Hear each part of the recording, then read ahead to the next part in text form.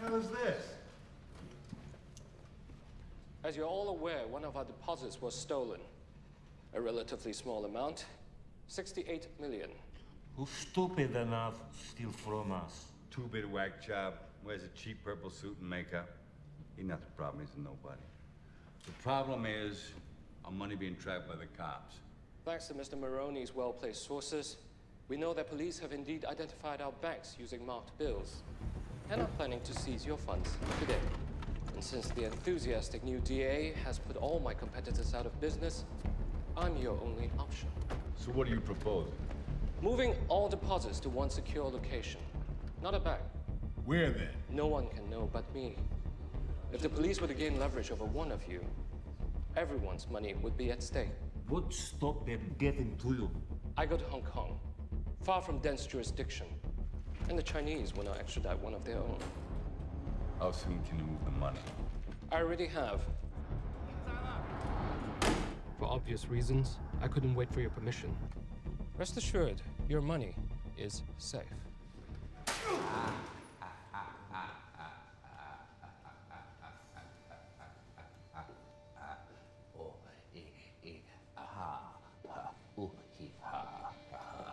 And I thought my jokes were bad. Give me one reason why I shouldn't have my boy here pull your head off. How about a magic trick? I'm gonna make this pencil disappear. Ta-da! It's gone. Oh, and by the way, the suit, it wasn't cheap. You ought to know, you bought it. Shit. I want to hear proposition. Let's wind the clocks back a year. These cops and lawyers wouldn't dare cross any of you. I mean, what happened? Your balls drop off? Hmm? You see, a guy like me... Freak. A guy like me... Look, listen. I know why you choose to have your little group therapy sessions in broad daylight. I know why you're afraid to go out at night.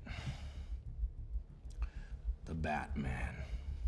See, Batman has shown Gotham your true colors, unfortunately. Dent, he's just the beginning.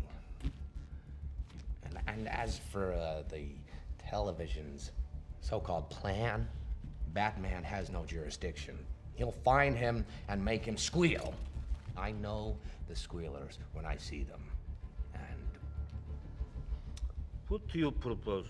it's simple. We kill the Batman. If it's so simple, why haven't you done it already? If you're good at something, never do it for free. How much you want? Half. You're crazy. I'm not. No, I'm not. If we don't deal with this now, soon, little Gamble here won't be able to get a nickel for his grandma. Enough from the clown! Let's not blow this out of proportion. You think you could steal from us and just walk away? Yeah. I'm putting the word out. 500 grand for this clown dead. $1 million alive, so I can teach him some manners first. All right, so listen, why don't you give me a call when you want to start taking things a little more seriously? Here's my card.